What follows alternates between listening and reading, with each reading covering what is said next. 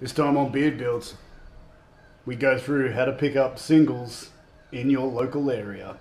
Well, not the kind of singles that you really want, but I'm also going to tell you how to fix them. Yes, that's stock VE diff life. Rightio, come along for the journey and I'll take you through pulling it apart and yeah, we'll go from there.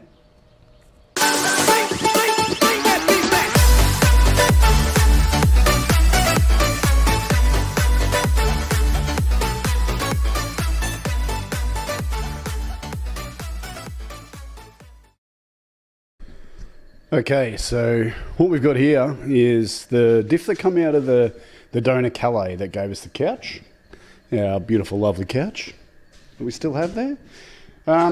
So what it is, it's actually a, oh, hang on, it's on the back side here. I don't know if you can see that or not. It is a 2.92 limited slip diff. Now, the problem I've got with this is the limo is pretty sad in it. So when we had it in the car, it had, yeah, was a bit secondhand. So what I'm going to do is I'm going to pop the hat off and go through how to actually fix the internals of this diff.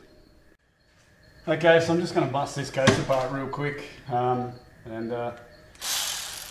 yeah, we'll go from there and get the top hat off. Oh, that's good.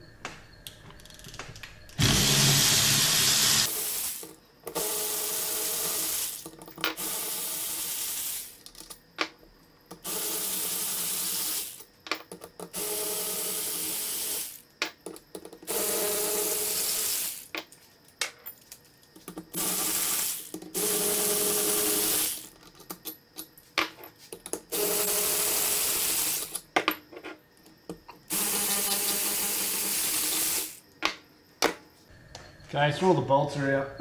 Now, it's important to note that when you're looking at the hat bolts, there is two different lengths. So, passenger side bolts, driver side bolts, long and short, and then the rest of them are all just one length.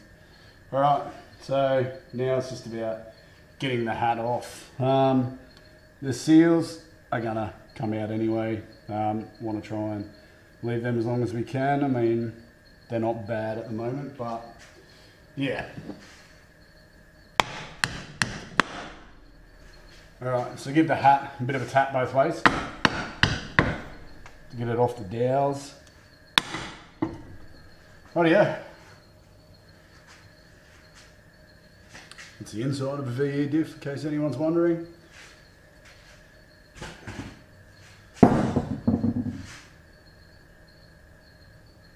Bearings look pretty good, don't look too bad.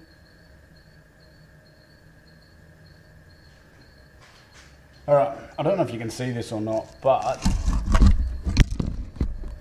one of the things you want to look at when you first pull it apart is the contact wear area that it's had whilst it's been in the car. Now, this has got a beautiful wear pattern on it, completely even, all the way across the tooth. So, we know that the pinion angle or pinion height is set correctly. So we're not going to touch the pinion in this when we take it out. Okay, so there's no need to take the pinion out of this.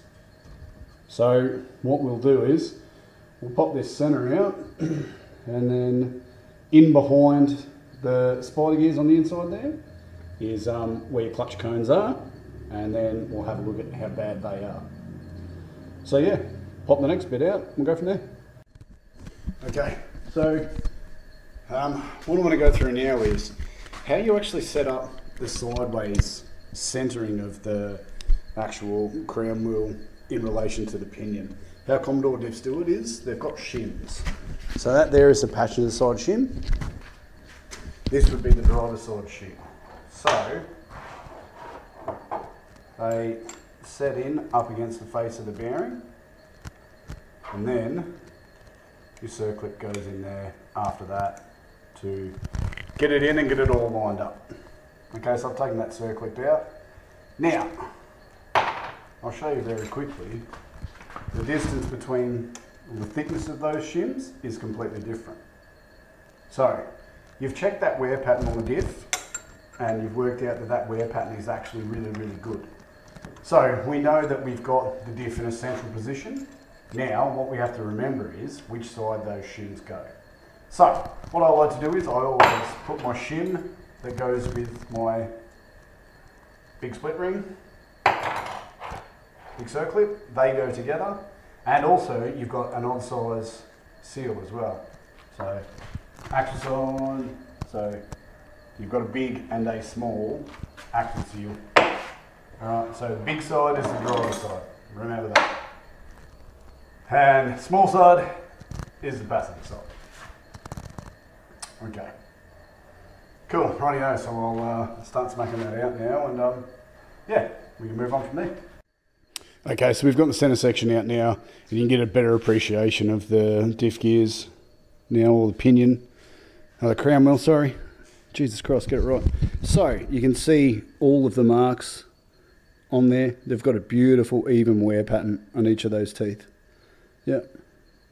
Right, so the problem we've got now is we have to get this centre section apart so that in behind there we can fix the, down behind that big gear there and the big gear up here is where your clutch pack stuff is. So they've just got friction plates in them, and those friction plates wear, and that's what causes you to lose your limited slip of your limited slipness. So yeah, we'll punch that out. So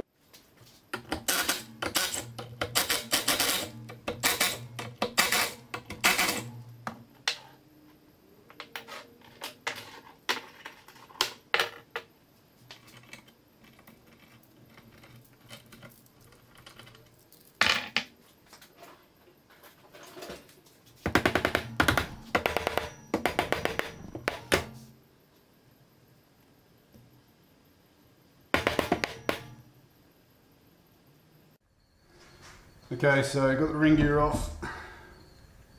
It's important when you take the ring gear off of these things that you only sort of give it a tap with a soft face mallet. Sometimes they are fairly well hard on the hub, on the actual housing itself.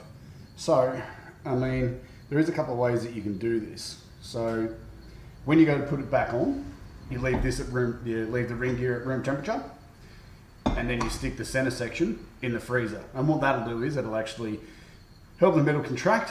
You spin it upside down, drop the ring gear over, and bolt your uncle. Or you can heat the ring gear and get that to stretch, put that in the freezer as well. Yep, or you can get them up as tight as you can by hand once you've cleaned all this gunk off the inside of them, giving it a bit of a clean up, and then the same as on the center section. They'll actually generally go pretty much nearly all the way back. The one thing that you don't want to do is, don't want to put like a couple of bolts in there and then try and ram it home with like a rattle gun or something like that. That's never ever good for the ring gear. So yeah, now that we've got the ring gear off, we can carefully put that aside, and now we can start knocking that pin out to grab our center pin out so that we can pull the guts of this apart. Go!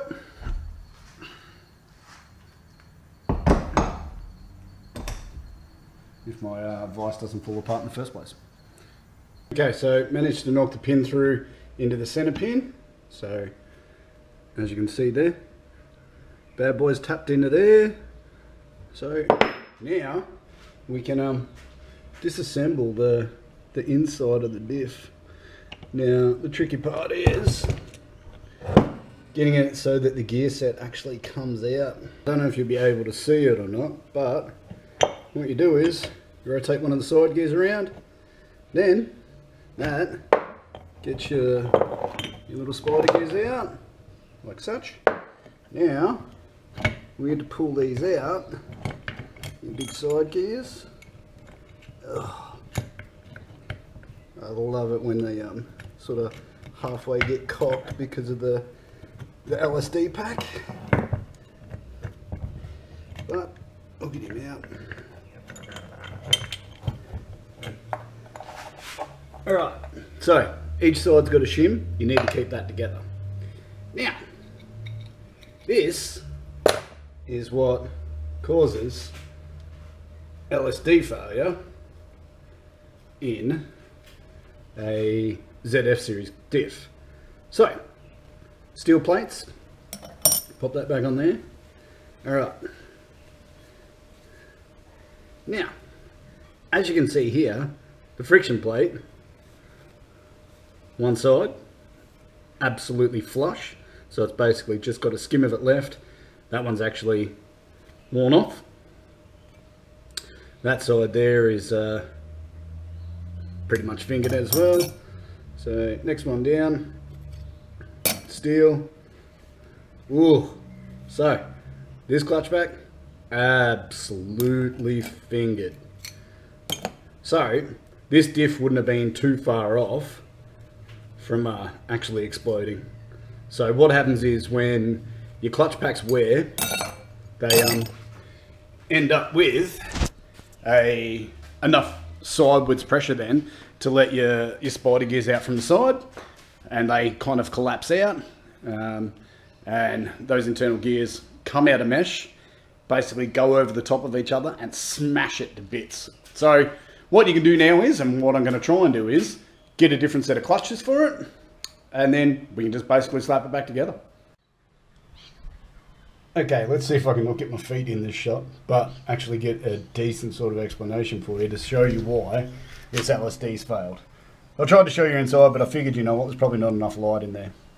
Alright, so we'll drag this one out. Now, that's what they're kind of meant to look like, right? So they've actually got friction pads on them. They rub between the two steels. It's exactly like how a clutch would work in a car.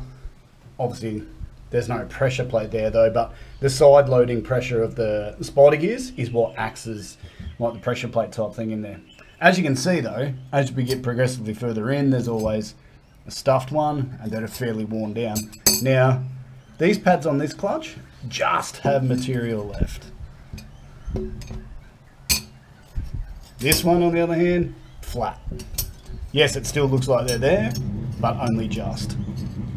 Alright, now this is the side that's extremely bad. Even the steels have got scoring on them. You can see here it's worn that pad away. That side of it though is still fairly good. This steel here, completely stuffed. Super scored, buggered. This clutch, wow. As you can tell, that one's pretty much worn off. It's like a little mini steel of its own. That steel is pretty cacked as well. And again, the world's most absolutely crapped out clutch disc. All right, so, yeah, like I said, now that you've actually seen them, the rest of the video showed you how to get the diff apart. As you can tell, extremely messy. I'm gonna obviously clean it all up and stuff. But yeah, I think this diff was pulled apart at the right time. So, all the gear pattern wear seems to be good. There's no sort of like odd wear pattern in there, and those spider gears in the center, well, with the amount of damage that's done to those clutch plates, I am desperately surprised I haven't seen any bad wear on them. So, it's kind of where we're at. What I'm going to do is I'm going to see if I can order a set of clutches and steels, but there's actually a mob in Melbourne that are a diff shop.